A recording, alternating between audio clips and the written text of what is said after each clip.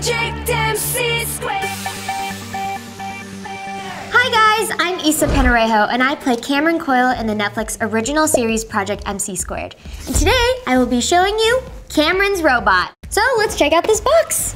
And hey, this doll actually looks just like me. We're basically matching from head to toe, from the hat all the way down to the shoes, which is super cool. And it comes with a super fun experiment where you can make your own robot, which is super rad. And over here in the corner, you have a STEAM post-it, which stands for Science, Technology, Engineering, Art, and Math. And here on the back, you have a little section called Picking Up STEAM, where it tells you all about the experiment and how it works. And right here, you have the instructions on how to build your experiment, which we're going to go over right now. To think, our little robot friend lies just inside of here. Let's do this! Now that everything is out of the box and laid on the table, let's check it out. So of course we have our lovely Camryn Coyle doll. We have the hat, the army coat, the leggings, the shoes. We also have the yellow gloves, which every secret agent needs. And then we also have the toolbox here. Camryn cannot ever forget her toolbox. And then we have the secret disguise that fits right onto the Camryn Coyle doll. We also have this Erlenmeyer flask comb. Woo!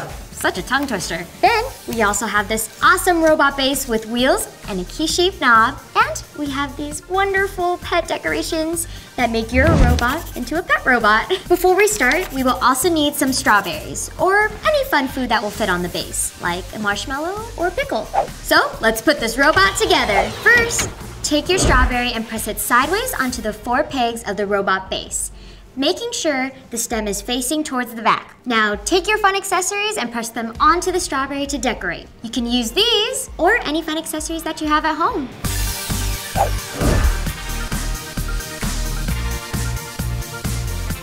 After that, wind up your strawberry robot. When you turn the key, a coil inside the robot base gets tighter and tighter, storing potential energy. Hey, just like me, Camryn Coyle. When you let it go, the energy stored in the coil turns into kinetic energy, making your robot zoom around like this. Nailed it! Try releasing the robot on a rougher surface, like carpet, and see what happens. So, there it is, Camryn's robot. Let us know what you think in the comment section below. And don't forget to check out www.projectmc².com for more fun. Thanks for watching. Bye! Project MC². Comment below to let us know what you think. Ooh, also, go to www.projectmc².com for more awesome super science